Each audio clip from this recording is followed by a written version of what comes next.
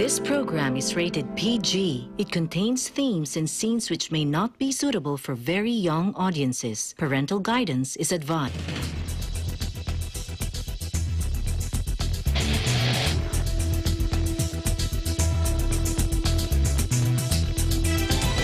We're working to connect a region of over 600 cultural bridges between our lands.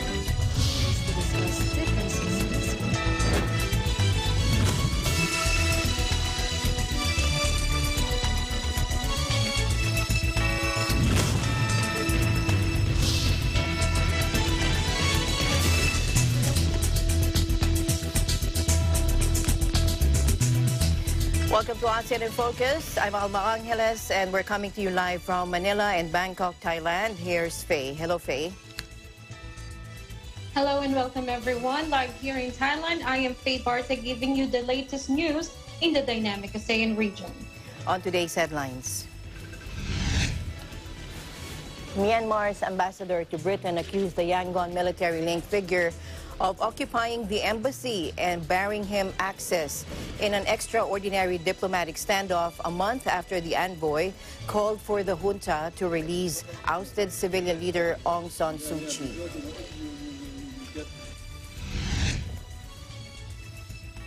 The United States on Wednesday warned China against what the Philippines see as increasingly aggressive moves, reminding Beijing of Washington's obligations to its partners.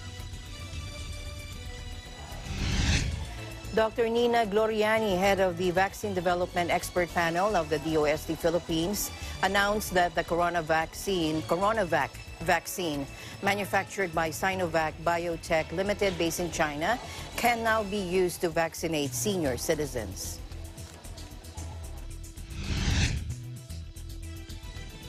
Malacanang canceled their scheduled talk to the nation of President Rodrigo Duterte on Wednesday night, April 7, amid reports that at least 45 members of the Presidential Security Group, or PSG, had tested positive for COVID-19.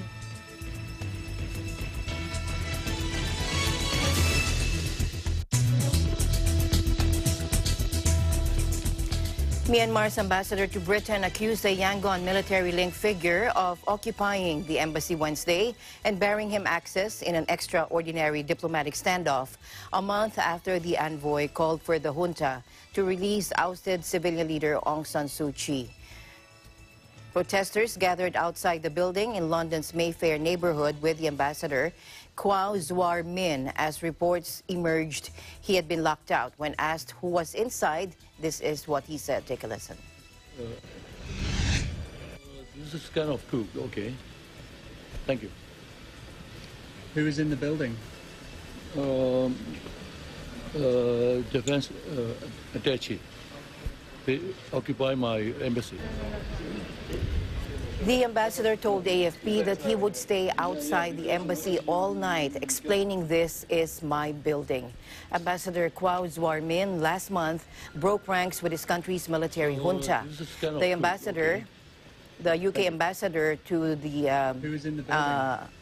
The ambassador issued a statement last month calling for Suu Kyi's release from detention and pledged to keep the embassy open following a call with UK Foreign Secretary Dominic Raab. At that time, the Foreign Secretary Raab said in a tweet that he spoke to the ambassador and praised his courage and patriotism in standing up for what is right. He said diplomacy is the only response and answer to the current impasse. Kyaw Zwar Min, the ambassador, said in the statement that was tweeted by British Foreign Secretary Dominic Raab. Britain's Foreign Office, which has been a strong critic of the coup, said it was seeking further information following this incident at Myanmar's embassy in London, and the Metropolitan Police said they were aware of the situation. Kyaw Zwar Min told the Daily Telegraph that when I left the embassy, they stormed inside the embassy and took it. Myanmar's military leaders tried in vain to remove another diplomat in March after UN Ambassador Kyaw Mo Tun called on the international community members to use any means necessary to help restore the country's civilian leadership. He refused to step down, however, a decision that has been supported by the United Nations.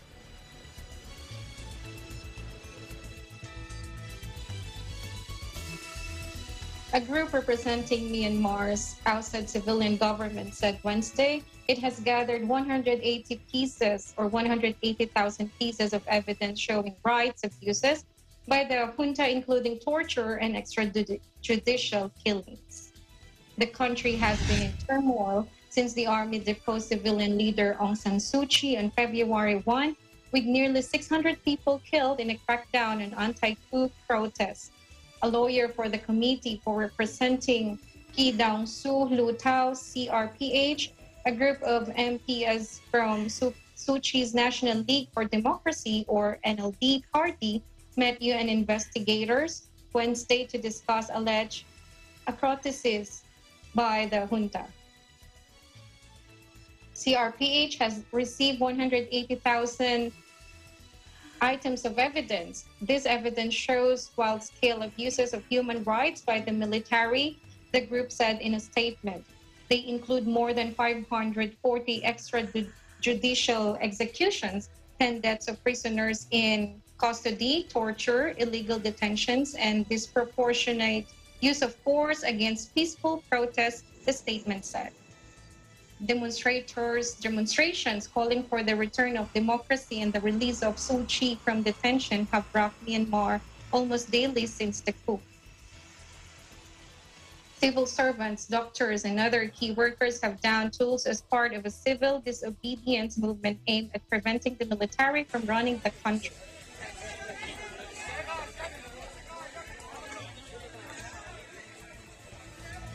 In a related news, a leading Myanmar actor, singer, and model who has backed the country's anti-coup protest was arrested on Thursday, according to reports, as the junta hunts more than 100 celebrities for supporting the movement. The country has been rocked by daily protests since the military seized power on February 1, and the authorities have launched a bloody crackdown on dissent with hundreds killed and more than 2,500 arrested. Paing Tak Kon, 24, a star in both Myanmar and neighboring Thailand, has been active in the protest movement, both in person at rallies and through his massive social media following. He was taken into custody in the North Dagon area of Yangon at 5 a.m. or 22:30 GMT. From his mother's home, according to local media reports. According to recent posts on his social media, where he had more than 1 million followers on Facebook and Instagram, he has been in poor health. Paing Tak Kon is also famous in Thailand, and has appeared in TV commercials and shows.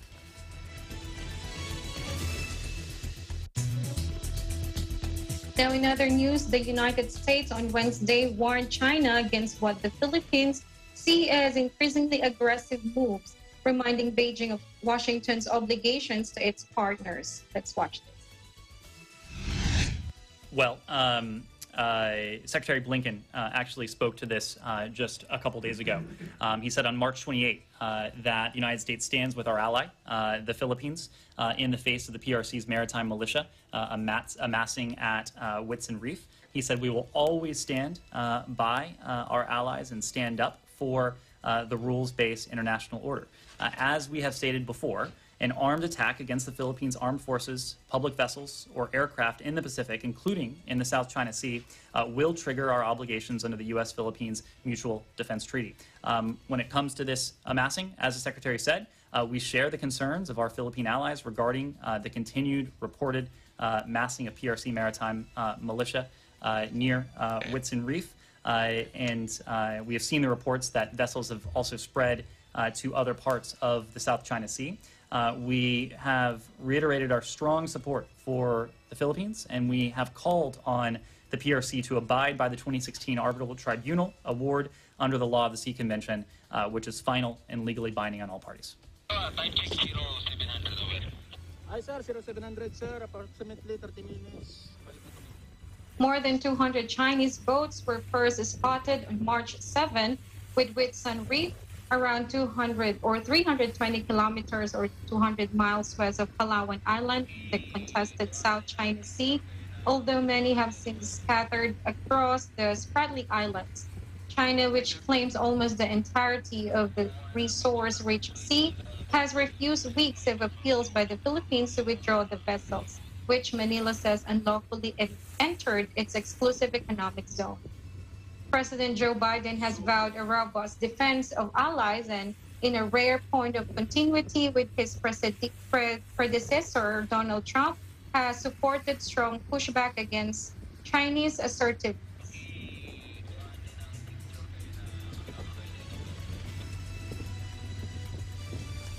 In other news, Malaysia will proceed with the use of AstraZeneca vaccine. The EMA yesterday said that it found rare cases of blood clots among some adult vaccine recipients, although it said the vaccine's advantages still outweigh the risks.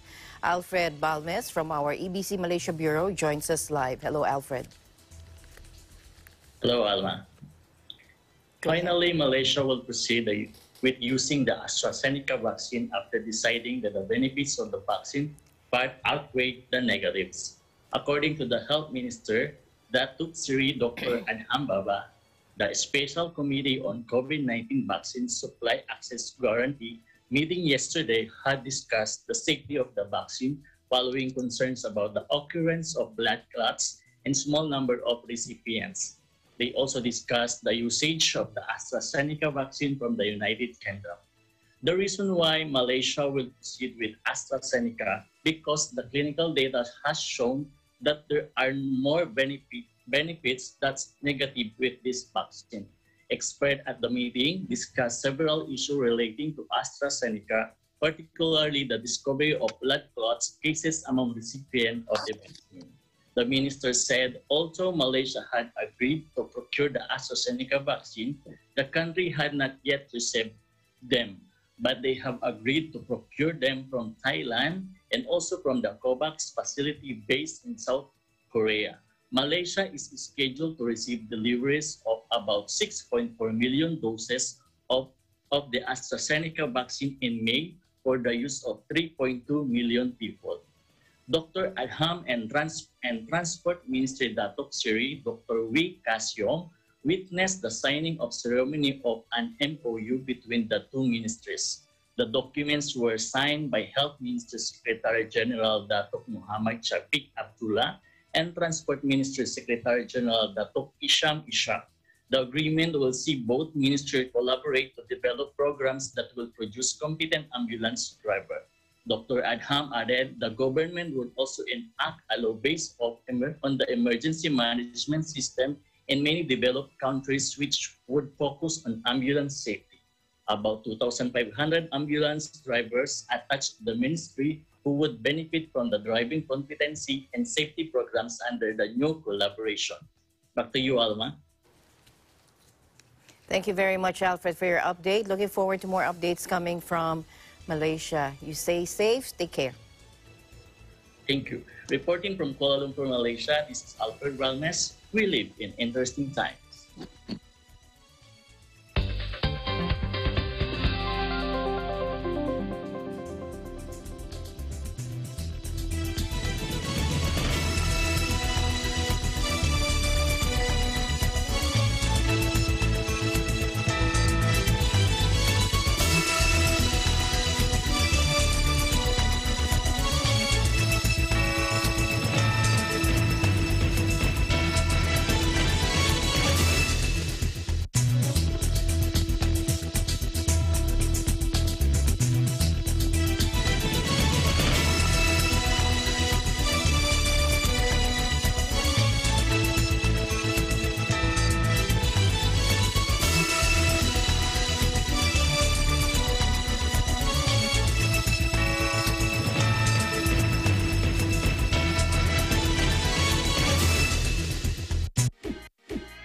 Susunod sa Kesaya-saya.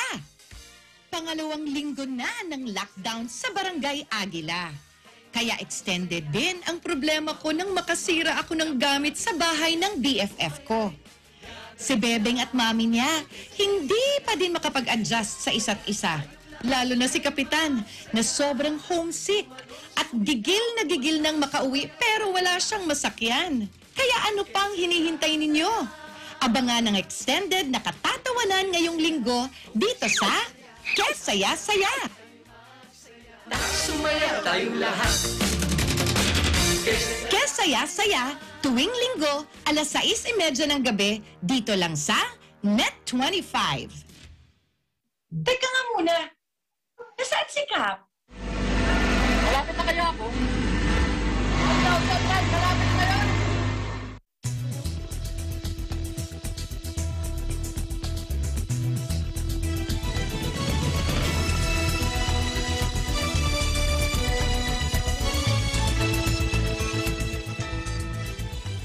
Welcome back to the program.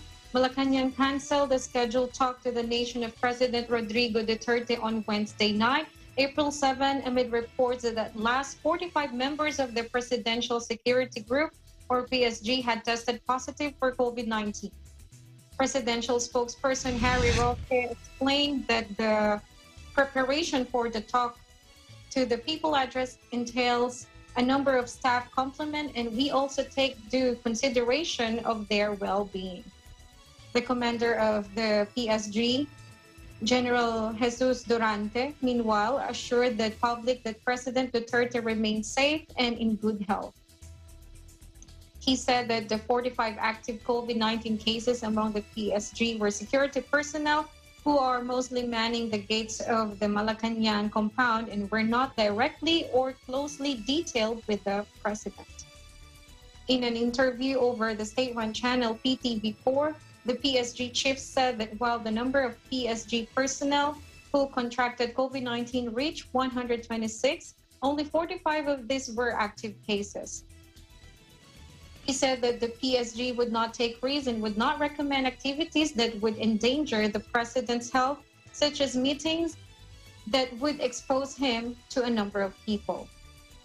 The spike in COVID-19 cases, which was even higher than last year's peak, was not isolated in the Philippines, as this was also reported in various countries amid the presence of new highly infectious variants of the COVID-19 virus. Meanwhile, Dr. Nina Gloriani, head of the Vaccine Development Expert Panel of the DOST Philippines, announced that the CoronaVac COVID-19 vaccine manufactured by Sinovac Biotech Limited based in China can be used to vaccinate senior citizens, the A2 priority list, to protect them from the virus. Let's listen in. Yes po, no, Yusek Rocky. Actually, na-evaluate na namin siya before. If we look at the safety profile, ito we're just talking about yung senior citizens, no? Maganda ang kanyang safety profile, mild to moderate ang mga signs and symptoms. Ito ay base sa pag-aaral sa Brazil. Although konti yung mga senior na napasama dun sa study, around 400. Sa China, meron din ganoong study, mga 422 naman, na ganun din, mild to moderate ang mga side effects, usually yung pain lang sa injection site at headache na would last about 2 days. Tapos wala na. So maganda po yung profile niya. Ngayon, siguro ang pinaka naging issue noon ay yung efficacy niya na medyo mababa kasi nga kulang pa po yung taong nag-participate doon sa trial. Pero ang maganda doon sa datos na nakita namin ay nakakaprotekta din siya sa mga matatanda na hindi sila nagkaroon ng severe COVID. So doon pa rin, yung kagaya ng sinasabi natin sa ibang mga bakuna, pwede magkaroon ng mild pero hindi sila nagkaroon ng severe COVID. Kaya maganda po yon kahit po konti yung nakitang subjects na but they're still considering, of course, trying to analyze more data as we go along. Ano pa ang pwede kong sabihin? Sa China po ay nagsimula na nitong March up to mag-umpisa na ng mas malawakan itong April, yung pagbakuna sa kanilang more than 60 years old na age group. Sa sa Indonesia ay start na sa elderly ng vaccination with Sinovac, CoronaVac noong pang February. So, kailangan po sana tayo makaabot na rin kasi hindi natin pwedeng hintayin ng matagal yung AstraZeneca. I had my Sinovac vaccine 1 month ago, so nakadalawang doses na po ako. So may waiver lang po ang ating mga senior citizens. I do not know if even FDA may remove that. Kasi po nasa pandemya tayo ngayon. At hindi po tayo pwedeng mag-delay ng mag-delay dahil yung bakuna na iniintay natin ay hindi pa dumadating. Kung ano po yung meron tayo, sana ay magamit na natin. Now, ano po, yung sa kakulangan lang po yun ng datos na pwede naman po ma-extrapolate natin yung data sa nyari doon sa 18 to 59 years old. Actually, na-extrapolate na po, no? Nyari doon sa antibodies na na-produce nung 18 to 59. Ang mga antibodies po na na-produce nung elderly or more than 60 years old ay halos pareho. So, may extrapolation na po doon na kung mas marami ang matetest sana, lalabas na ang vaccine efficacy ay mataas din po sana. So, yun yung ating titignan. So, ang alam ko po ay maglalabas na rin soon ang FDA ng announcement about this. Ang vaccine expert panel po ay nakapag-recommenda na pwede siyang gamitin sa senior citizen.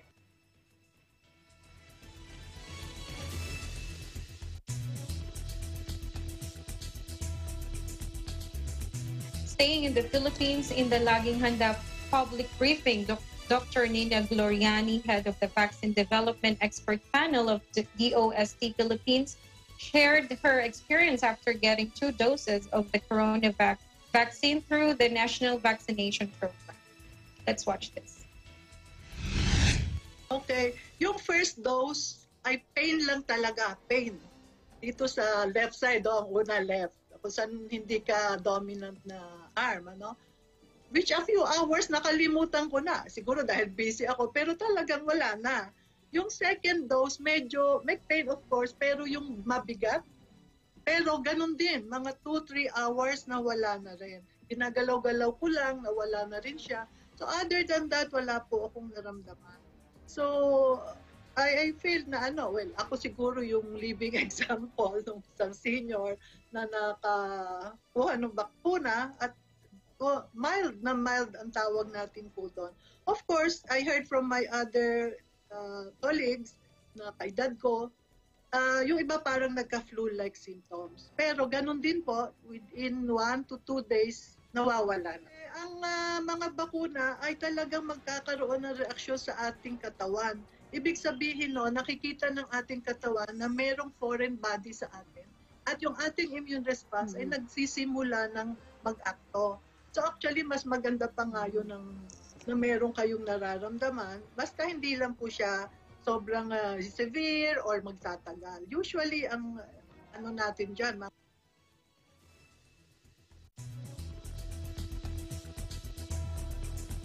In other news, Justice Secretary Bernardo Guevara on Wednesday assured government action on a human smuggling scheme using closed vans to illegally transport persons out of the National Capital Region or NCR Plus areas, which are currently under an enhanced community quarantine or ECQ.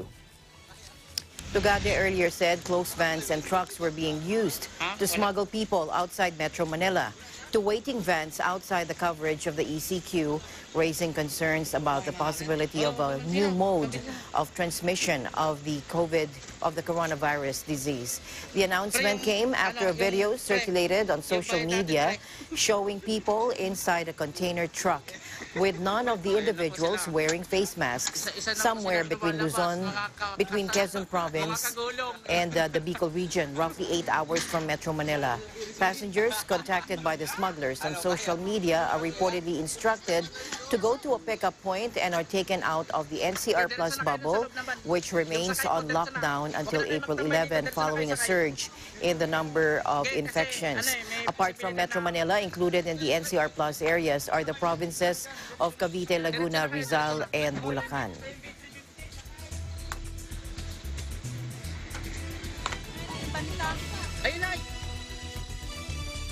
Staying in the Philippines, the Philippine National Police Highway Patrol Group, or PNP-HPG, on Thursday said it has intensified anti-colorum operations to go after those involved in the illegal transport of people to and from the National Capital Region Plus area. PNP-HPG Chief Brigade General Alexander Tagum said he has immediately ordered HPG regional chiefs and highway patrol units in Calabar Zone, Bicol Region, and in Metro Manila to tighten their watch in the wake of the apprehension of a cargo truck that illegally transports people from Ragay, Camarines Sur to Tackawayan, Quezon last April 3. Isa-isa na po silang lumalabas. On April 4, HPG personnel in cooperation with the Land Transportation, Franchising, and Regulatory Board apprehended 13 colored vehicles, 11 passenger vans, and 2 cars for the same violation. The following day, personnel from the Regional Highway Patrol units in the National Capital Region apprehended another 11 passenger vans that attempted to transport unauthorized persons outside of residence to various destinations. The HPG said it also continues to work with the LTFRB Land Transportation Office and the Metropolitan Manila Development Authority in preventing the unnecessary movement or transport of people to and from Metro Manila and the neighboring provinces of Bulacan, Cavite, Laguna, and Rizal. The NCR Plus is under ECQ until April 11. Ayan po, maraming salamat po, Manong. In other news, Malaysia's scandal-plagued former Prime Minister Najib Razak is facing bankruptcy for allegedly failing to pay more than $400 million in taxes, which could bring his political career to an end. His lawyer, Muhammad Shafi Abdullah, argued earlier that the judge in the original trial did not have sufficient experience in handling criminal cases. Take a look.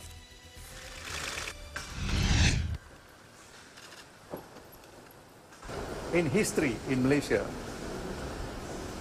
cases of this magnitude, this is the biggest case you can find, not just in Malaysia, but in the world. I can say that, huh? So complicated, one would expect a very senior judge with experience in criminal matters to be sent to hear this matter. Because you remember Dato' Harun's case.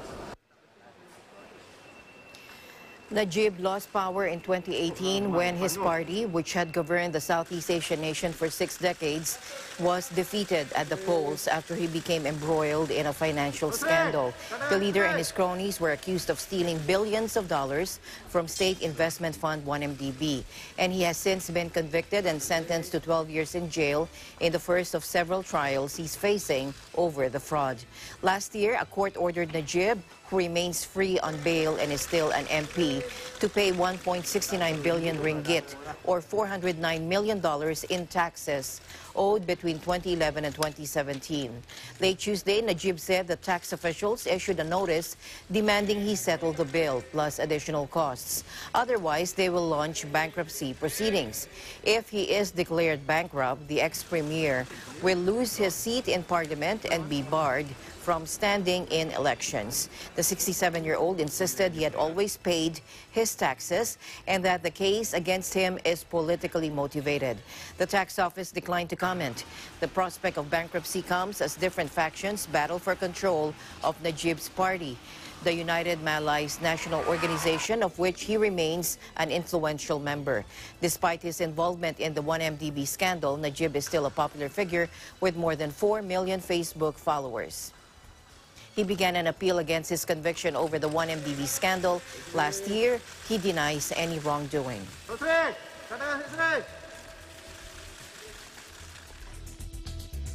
Now here in Thailand now where a virus expert said that the fastest spreading British variant of COVID-19 is responsible for the latest cluster of infections that have been detected in entertainment venues across Bangkok.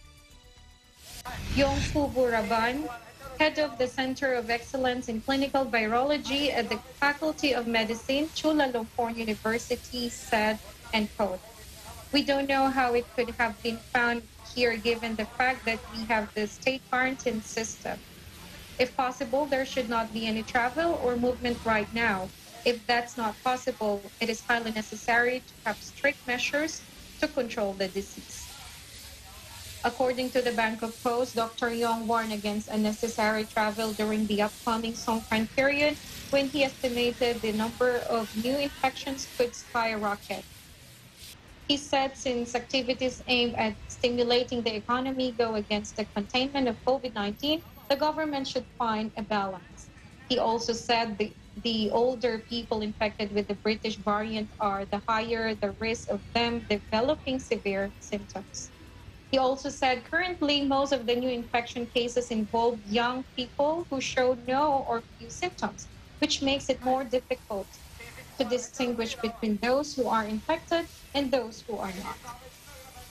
He added the infected people, however, have a heightened concentration of the virus in their throats, which increases the risk of them spreading the virus to older relatives they plan to visit during summer.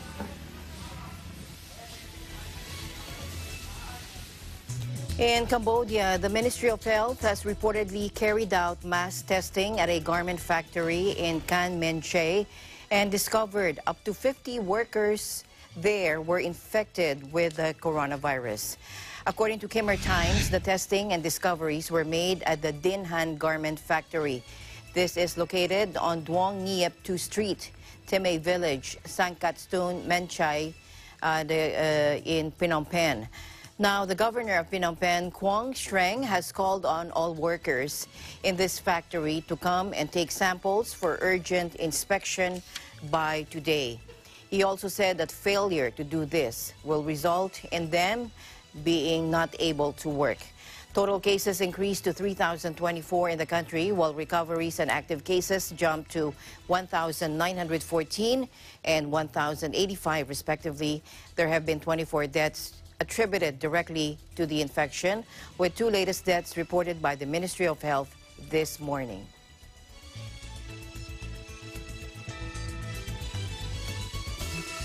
More than 4 million new cases of COVID-19 were reported in the last week, including more than 71,000 deaths, an 11% increase, the World Health Organization has said. In its latest weekly update on the coronavirus late on Tuesday evening, the UN Health Agency reported that the largest increases in case incidents were in India and the Western Pacific. All regions except for Africa reported increases in the number of deaths, with the largest increase from the Southeast Asia region up to 46%. By country, India and Brazil saw more than 500,000 new cases of infection each, followed by the United States with over 444,000 cases, in Turkey with nearly 266,000, and France over 244,000.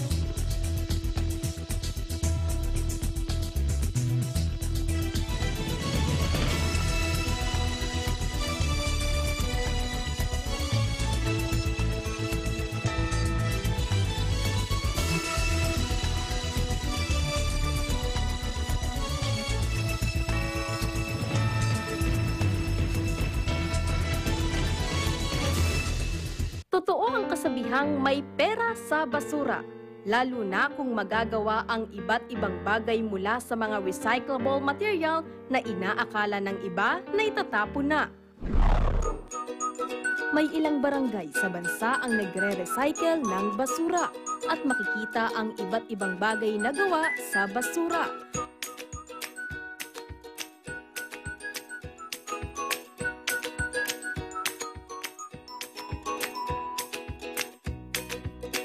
Mga dekorasyon sa bahay,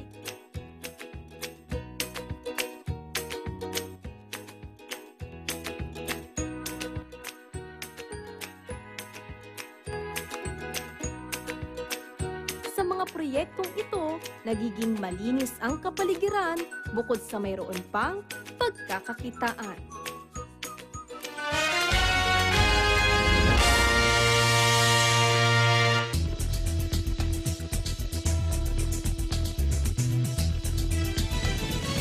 Welcome back. High-income countries may emerge from COVID-19 crisis with very little scarring, while the developing countries' economic outlook, particularly the poor of them, looks much worse. That is what the IMF sees in its latest research.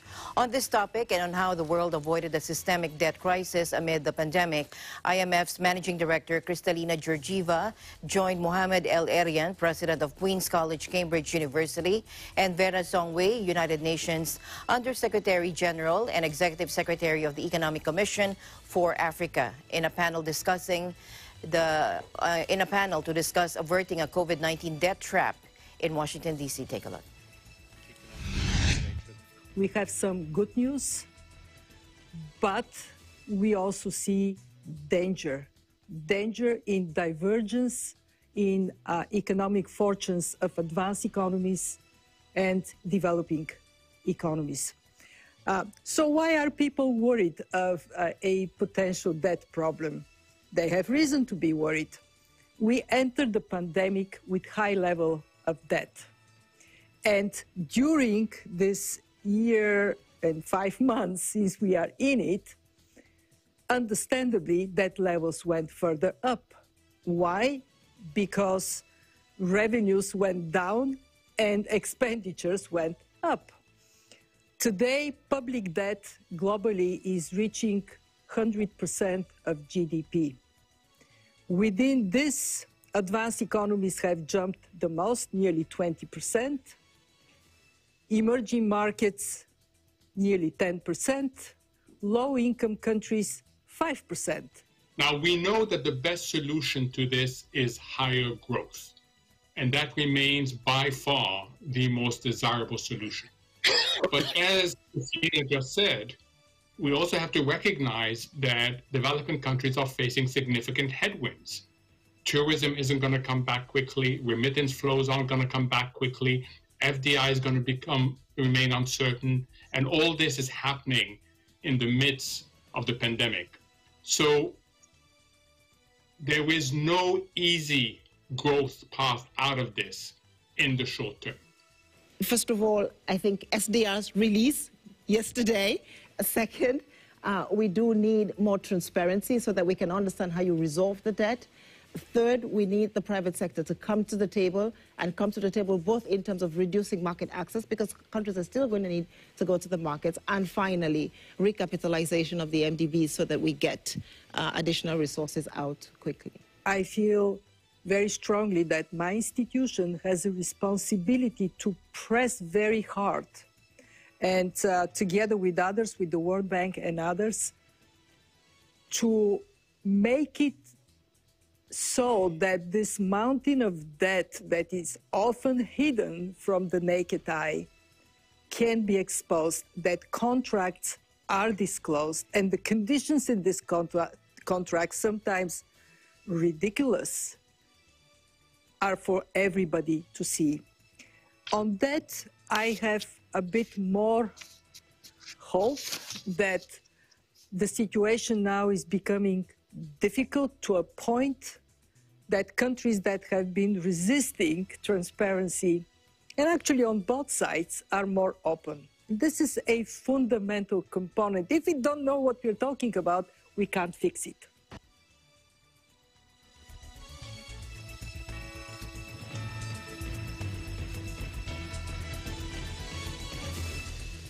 Accelerated vaccinations and a flood of government spending, especially in the United States, have boosted the outlook for the global economy. But more must be done to prevent permanent scars, IMF chief economist Gita Gopinath said while presenting the 2021 World Economic Outlook. The International Monetary Fund's World Economic Outlook now sees global growth of 6.0% this year after the contraction of 3.3% in 2020 caused by the COVID-19 pandemic, the worst peacetime downturn since the Great Depression a century before. Let's watch this. 21 April. Now, these divergent recovery paths are likely to create wider gaps in living standards across countries compared to pre-pandemic expectations. The average annual loss in per capita GDP over 2020 to 24 relative to pre-pandemic forecasts is projected to be 5.7% in low-income countries and 4.7% in emerging markets, while in advanced economies, the losses are expected to be smaller at 2.3%. Now, because the crisis has accelerated the transformative forces of digitalization and automation, many of the jobs lost are unlikely to return, requiring worker reallocation across sectors, which unfortunately often comes with severe earning penalties. Swift policy action worldwide, including $16 trillion in fiscal support, prevented far worse outcomes.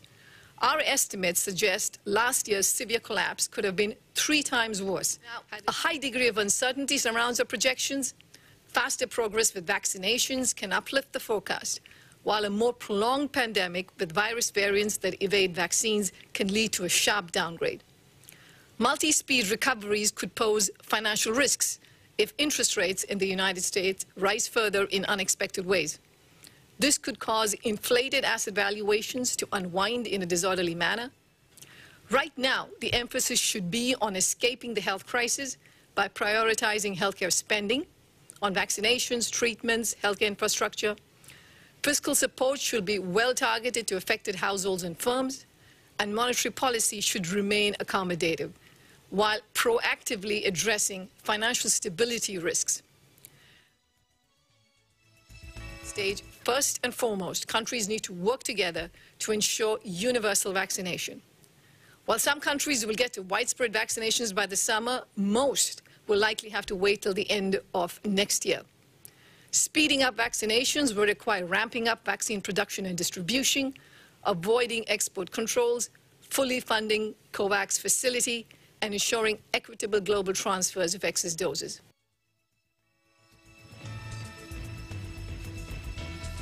LG Electronics, South Korea's second-largest appliance firm after Samsung, is closing down its mobile phone business, according to the company, after the division lost billions in recent years. Now, the firm was once considered a pioneer of the Android operating system, collaborating with Google on the Nexus series in the early 2010s. But it has long struggled to increase sales, entering the market late and facing tough competition from emerging cheaper Chinese rivals such as Huawei.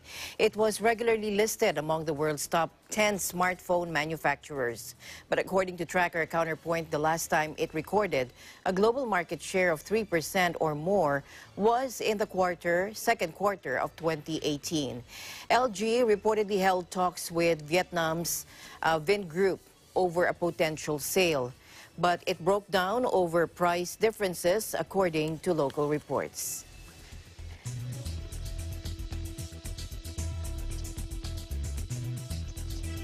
A total of 522 rail workers of the 4 rail services in the National Capital Region have so far tested positive for the coronavirus disease 2019 or COVID-19, according to the latest data from the Department of Transportation.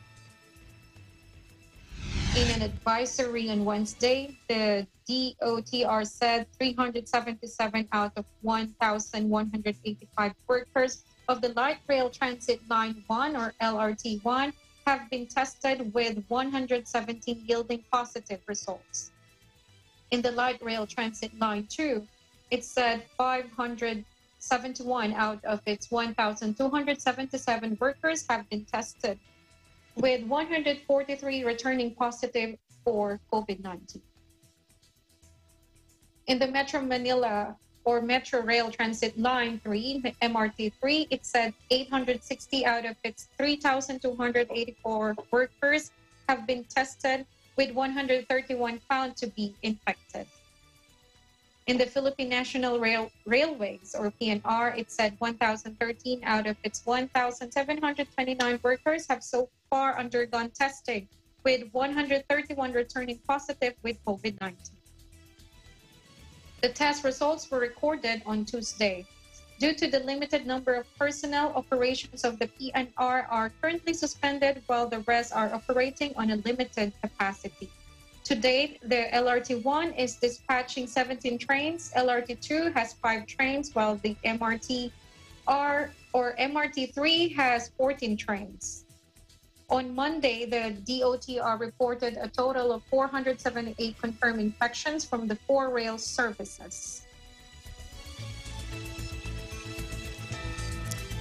President Duterte issued an executive order temporarily modifying the rates of import duty on pork products to address the impact of the African swine fever on the country's hog industry.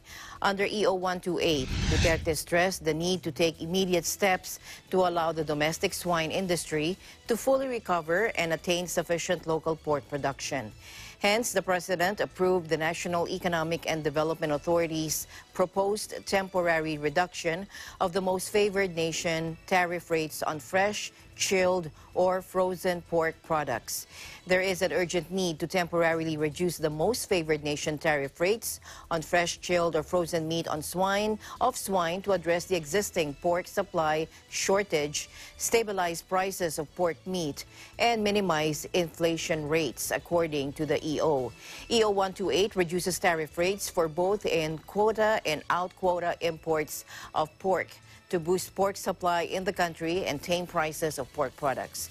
President Duterte's latest EO reduces the MFN tariff rate on pork imports within the minimum access volume, or MAV, to 5% for the first 3 months upon the effectivity of the order, and to 10% for the 4th to 12th month from the current rate of 30%. On the other hand, pork imports outside MAV will be slapped with a lower tariff of 15% for the next 3 months and 20% for the succeeding 9 months from the current 40% based on EO 128.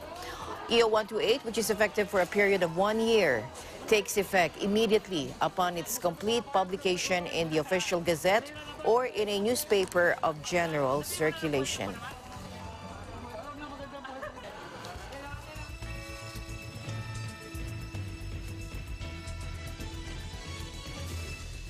Asian markets mostly rose on Thursday, with traders keeping tabs on the Congress of U.S. President Joe Biden's huge infrastructure plan, while also taking heart from Federal Reserve meeting minutes, reinforcing its intention to keep interest at record lows for an extended period. The broad gains came after yet another record for the S&P 500 on Wall Street, helped by a general mood of optimism that the world economy is on course for a strong recovery as vaccines are rolled out.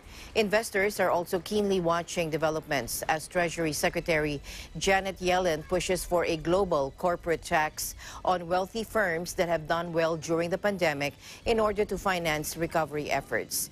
The idea has the support of the IMF, while G20 finance ministers said they would continue to work on a minimum rate as they look to undermine the use of tax havens, with a deal possible by July.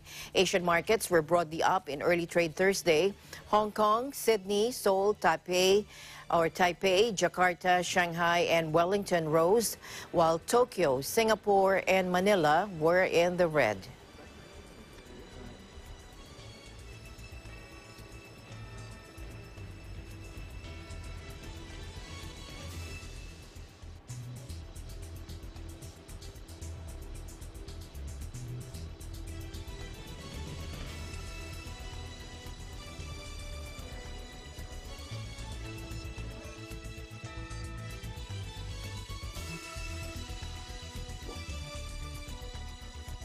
Crystal Nicole de Mario and I had some Malaysian touch of food. Let's watch this. Hello guys, I am Faye Barte. And I am Crystal Nicole de Mario. We are here now in metropolis of Bangkok, Thailand, and we will take your taste buds to Penang, Malaysia. Let's go! Hello everyone. Today we are going to taste Penang Malaysian food. Nicole, have you tried this before? Some of them, but some of this new for me. New for you, even to me, it's really new for me. Yeah, I'm so excited to try all of this. Now let's try, come on, join us. Let's start with this. It's pesambur. Some sauce. Let's try this. Guys, I think this is tofu. This is fried flour, I think. This one is cucumbers. And of course, potato. And I think curry. And some eggs. Eggs, okay.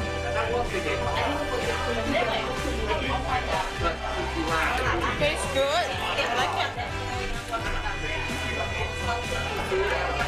When you take a bite of the tofu, you can taste a little bit sourness of it, but with a taste, with a touch of sweetness also. And you can taste the peanut. It has a lot of sauce. It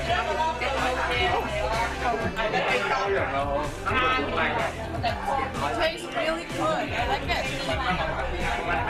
So let's how try. do we eat this one? We're going to grab one first. Okay, go get one. Let's deep. This one. So this sauce, what's in it? I really don't know. Yeah, it's curry. It's really amazing. Yeah. Wow. So how about this one? I think if you want to put some spice on it, you can try. But I think I'm not really good. I'm not really into the spicy one.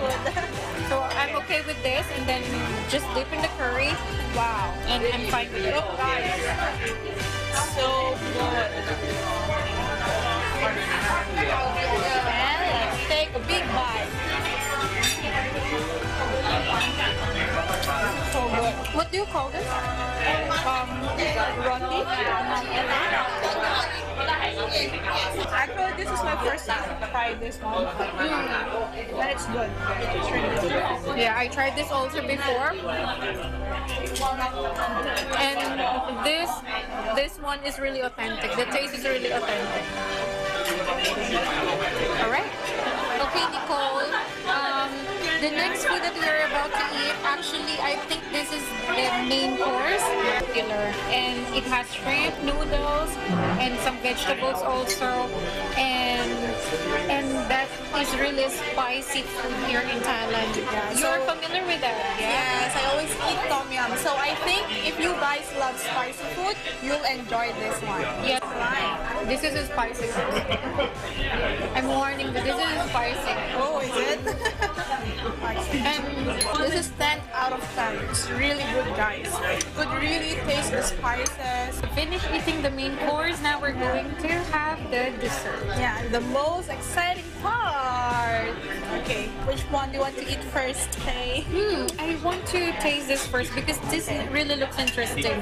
Yeah. This is dessert, but it has some onion leaves and chili. No, bell pepper, maybe.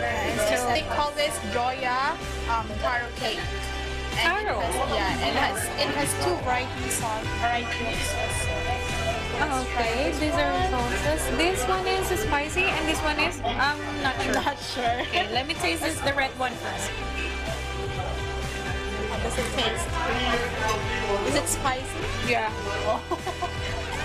So I should don't eat spicy, but it's good. It's good. It matches the taste of that spiciness here in the taro.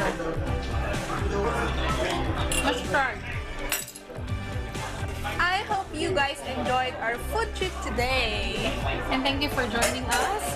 Eating Malaysian food from Bangkok, Thailand Bureau. I am Faye Bartek. And I am Crystal Nicole Marukat.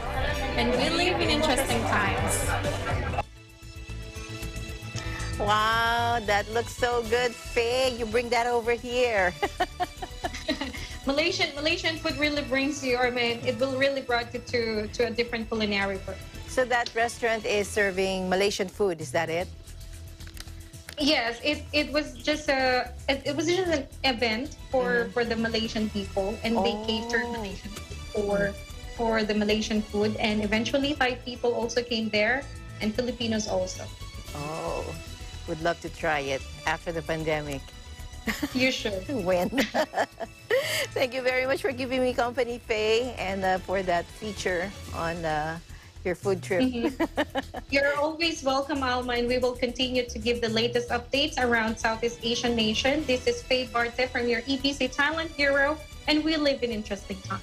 We'll see you back tomorrow. I'm Alma Angeles, and we live in interesting times.